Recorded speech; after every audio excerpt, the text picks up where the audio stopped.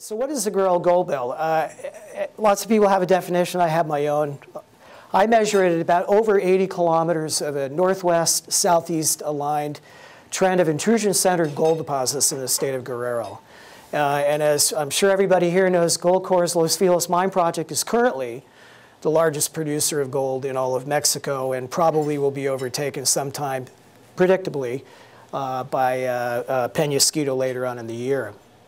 This is what it looks like to get us oriented. We're in the southern state of Guerrero here, okay?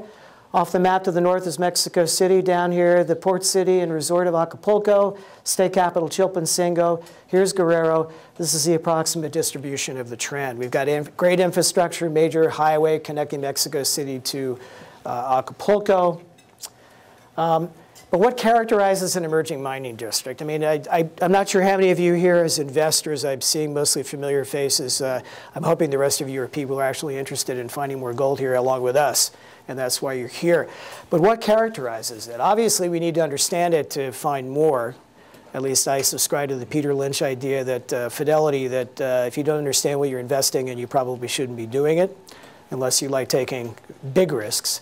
So geologically speaking, what I consider to be a mining district, first criteria, big. That's not a very technical term. It's got to be big. And when I mean big, I mean these are not one-off deposits. It's not one and done. We're looking at multiple deposits over a broad area that are unified by common geologic characteristics, okay? That is critical, because if you don't have that, you're not going to have a mining district. And if you don't have that, you're not going to have predictable potential to find more. But what else we'd like to see is we'd like to see that this is systematic. And what I mean by systematic is that the processes that formed these gold deposits are inherent to the geological system itself. If you understand that system, and I'm going to subject you to some of that, I'm afraid. Sorry about this, but it's going to happen. If you don't understand that, then you will not, if you understand that, you'll be able to predict where and how to find them, okay? You'll be well armed to find more of these, and I would like to think that's what we're all here for today, to expand our knowledge base.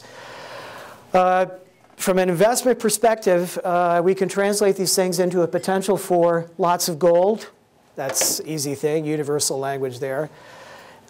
Value, no doubt about that. But perhaps more important is we have a reasonable predictability. Anybody looking at investing or not investing is going to say, so what's the deal? You guys are doing this. What sort of likelihood am I to have of finding more investing with you? Well, you understand the system, and you understand what's going on, and you can show that it's systematic. You simply, a priori, have a higher probability of discovery.